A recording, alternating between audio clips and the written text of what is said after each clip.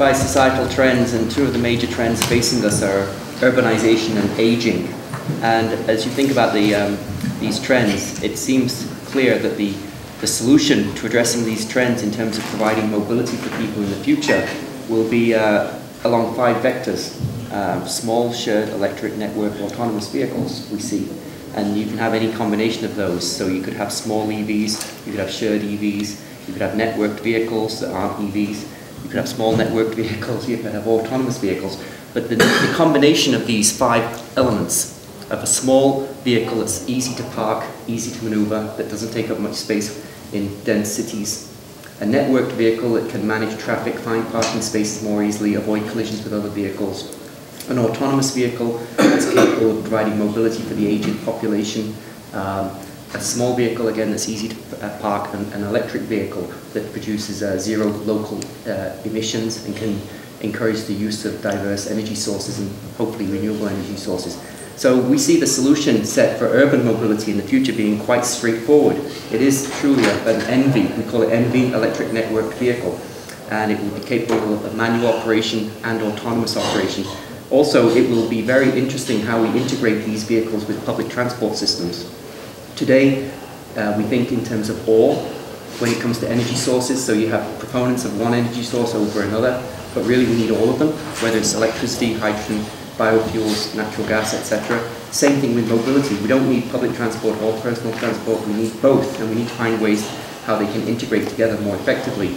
And today's cars are really not set up to integrate with public transport systems other than taking a ferry, putting a car on a ferry and going across the river. But in the future, if you have small vehicles that are easy to park and easy to dock onto a train or can provide last mile operation to complement the train system or the bus system, especially at night time when the buses may not be very energy efficient at moving people around because they're not fully utilized. We think there's a lot of interesting opportunities in the future enabled by connectivity, enabled by electrification, and enabled by the small footprint of these vehicles to do something that really optimizes transport for the city in the future. So how far out is that? It's a pretty big, ambitious rethink. Well, it depends on how, again, of these 5 vectors, you can take any combination of them. So you see in cities around the world today, you see car sharing beginning to happen. So that's an example. You see EV sharing. So that's taking 2 of those ideas, an electric vehicle and a shared vehicle. I'm going to expect in the future more and more networking and multimodal integration between personal and public transport with conventional vehicles. With conventional vehicles, you'll see vehicle-to-vehicle communications beginning to happen over time. So is that coming pretty quickly? Yeah, well, I'm hoping in the next 5 to 10 years you'll see vehicle-to-vehicle communications becoming more prevalent. So I do think a lot of this will also be driven by what the city regulates.